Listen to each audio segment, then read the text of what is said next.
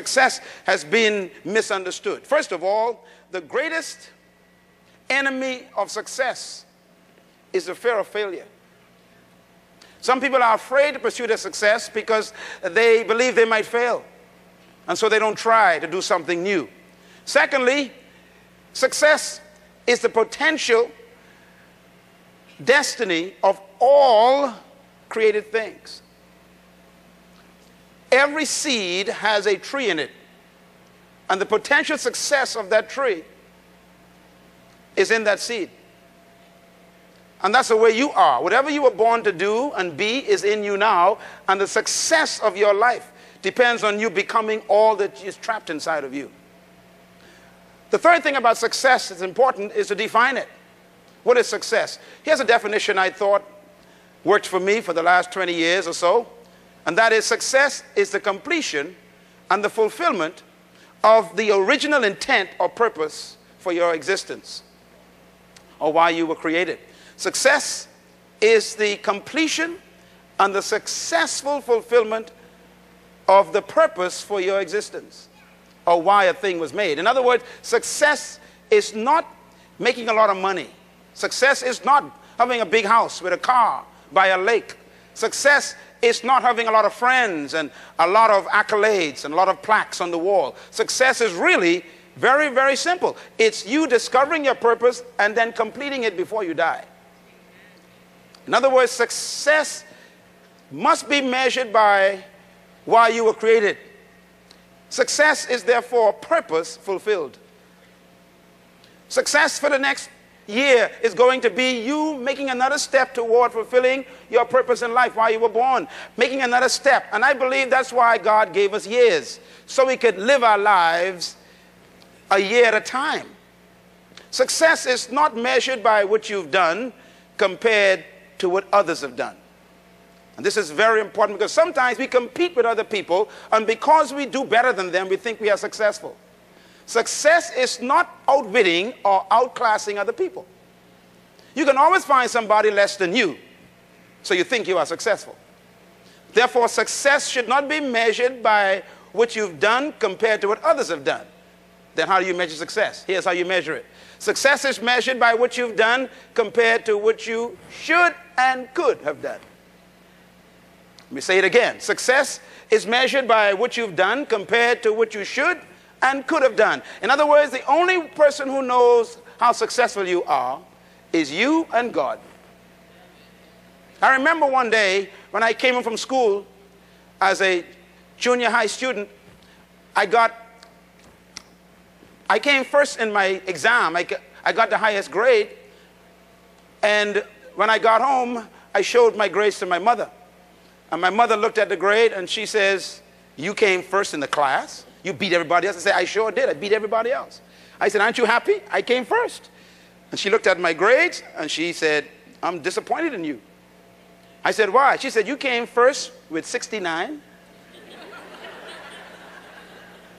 You ain't smart. The others just dumber." In other words, I was measuring my success against other people. She says, "You could do better than this." In other words, she was teaching me a lesson that success is not measured by how you compare with other people, but how you compare what you are capable of doing yourself. It must not be about you trying to beat other people to the punch. As a matter of fact, when you read the Bible says the race in God's plan is not to the swift. You don't come first because you are ahead. The race is those who what? Endure to end. They finish what they started. That's success. Purpose, therefore, is the key to success. Finding your purpose and fulfilling it. Now, I want you to write some of these things down about purpose, and this is very important. Here's a statement I found that encouraged me for many years, and that is, what lies behind us and what lies before us are tiny matters compared to what lies within us. What's important tonight is what's within you now. And God has placed in you everything you need to become all you were born to be, and you are carrying it right now. And therefore, the word of God said it so well. It says, "Unto him who was able to do exceedingly abundantly above, beyond all you can ever ask or think, according to the power that's working, not in heaven, but he's placed the power inside of you." And that means that whatever you were born to do and become is on the inside of you. Very important to understand that. Can I make it this Statement about purpose, therefore. Purpose is so powerful, and if you understand it, it becomes personal. Number one, you were created with a purpose and for a purpose. Nobody here is a mistake. Not one person in this planet came here as an experiment. You were not born just to make a living and keep a job and pay bills and then die. You were not born just to retire and get some pension and then fade away and we put you in a plot somewhere. You were born because there's something God wanted done that required you.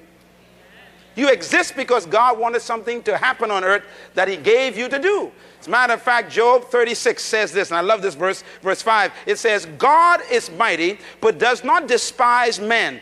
He is mighty and firm in his purpose. That word despise means to ignore. God does not ignore 6.1 billion people on earth right now. Each one of them, God has a specific purpose for them, and he will not despise or ignore them. You were born to do something very critical. Here's my favorite verse in the Bible, Proverbs 19, verse 21. It says, many are the plans in your heart, but the Lord's purpose for you will prevail. Say amen. God said you got many plans for 2004. But before you make plans, consult me for my purpose, he says, because I got a purpose for your life in 2004. There's some things God wants done in you in 2004. And that's why you shouldn't just go about making plans without spending time with God. That's why you have to stop and begin the year in his presence like this, because you ain't smart enough to figure out your future. And God knows your future long before you was created, and therefore he wants you to know his purpose so your plans can be in keeping with his purpose. What a tragedy to be successful in the wrong thing. It's frightening to be perfectly successful in something God never told you to do. Therefore, the future of your life should be always tapping into God. What did he create me to be? And therefore, God says his purpose will prevail. What is purpose? Purpose is defined as the original reason for the existence of a thing. In other words, purpose is why a thing was made. Secondly, purpose is the reason why something was created. In other words, whatever you were born to do is why God created you. You were not born just to live a life and just die. You were born to accomplish something specifically. Matter of fact, success is making it to the end of your purpose. That is success. It's like a bird trapped in an egg. If that bird never flies, that bird is a failure. It never made it to flight. And that is what success is. Success is not just existing. Success is making it to the end of why you were born. Every banana tree, every mango tree, every apple tree is the end of the seed. And the seed is not successful until it makes it to the tree and has fruit on it. And that's what success is about. It's about fulfilling and completing your purpose in life.